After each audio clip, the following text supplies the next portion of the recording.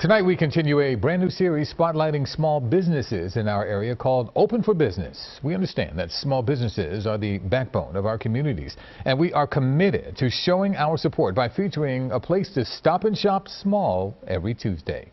Vittoria Woodill is joining us from home as she kicks things off in style. Hey, Tori.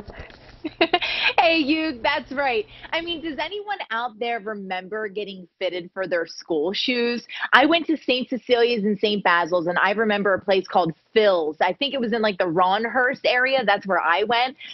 But if you're from Conshohocken or around that area, you probably went to Flocco's before you skipped into school. They've been around for quite a while, and guess what? They're still open and still kicking. Take a look.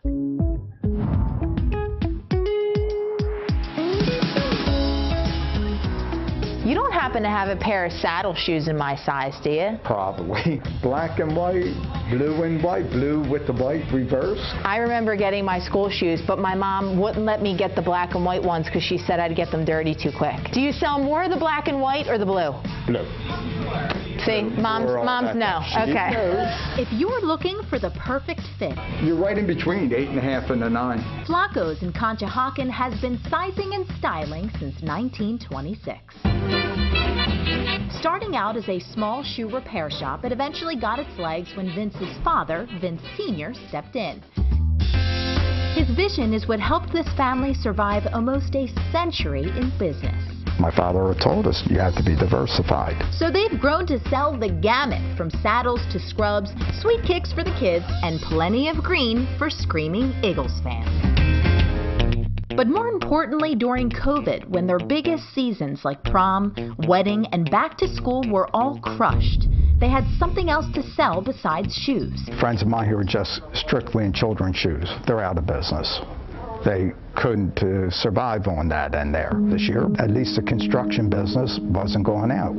That was probably our busiest segment. Kept us going, but when it went down in March, we had more refunds going out the first month and a half than we had income coming in. So everything took a hit, but you prevail with it, and things will carry over into the next year or two. Carrying over is one thing, but how will they carry on? Vince's answer is pretty simple. It started out with them, and it could end with us, unless we step up. We helped establish Reebok, Adidas, and all when they first were starting out. It was us, the small business people, that put their products in our stores. And that's what's frustrating if you look how many businesses are failing. And it's not because they don't want to work. It's not because they're not doing the right type of structure. It's because people have a different mentality. And people say, oh, it's easier to do things online. It's too much trouble to drive to a business. Well, you drive to the restaurants. Put that time to go to a retail business in your community and give them a little bit.